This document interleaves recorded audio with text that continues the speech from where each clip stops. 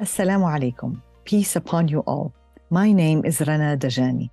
I'm a professor of molecular biology, originally from Jordan. I'm half Palestinian, half Syrian, from the Hashemite University.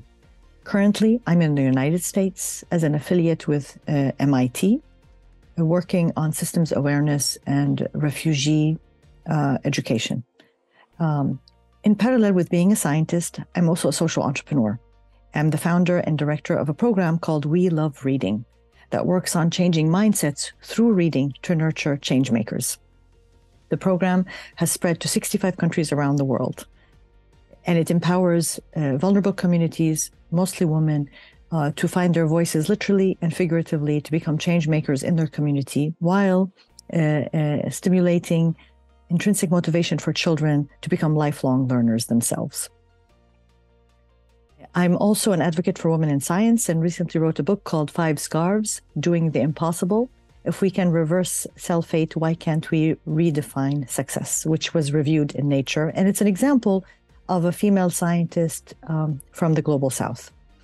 I'm also the president of the Society for the Advancement of Science and Technology in the Arab World, which works to encourage, which is a network, actually, of Arab scientists in diaspora, and works to advance science and technology and higher education and research in the Arab region by supporting scientific human capacity building, development of academic and research programs, and providing scientific, technical, and material support to local academics, scientists, and universities.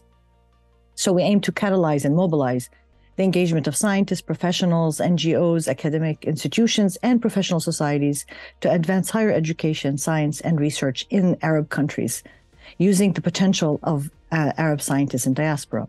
And as a result, we actually spearheaded last year a global conference for diaspora networks in science, because we are not alone. There are diaspora networks of scientists from every country in every region. So this conference was held virtually and aimed to enable science diaspora from all scientific disciplines, including basic, social, applied, and humanities, to come together with other multi-stakeholders such as governments, industry, and media to learn from each other, share experiences, challenges, and successes, and then identify best practices that can make these networks more efficient in their work wherever the scientists are located, and especially in their home countries.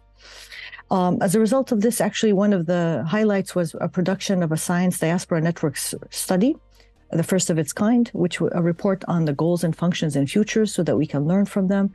And also we launched a global science diaspora platform, which gathers together a global community of scientists from dozens of different fields and sectors and countries. And the mission of the network is to provide a digital space for scientists to connect, collaborate, and grow their skills and expertise no matter where they are. We invite you to join the global science diaspora so that you can find a mentor or a collaboration, interact with other scientists on specific scientific topics, or find job opportunities, grants, and funding. We, as a scientist at the core and a human being, I want to call out to remind ourselves of what allowed us to survive as a species, which our curiosity, our innate curiosity, leads us to ask questions. And as a famous Nobel scientist said, to see what everybody sees, but to think what no one has thought. And so the world needs every one of you, because everybody's DNA is unique. So there's something you can give to the world.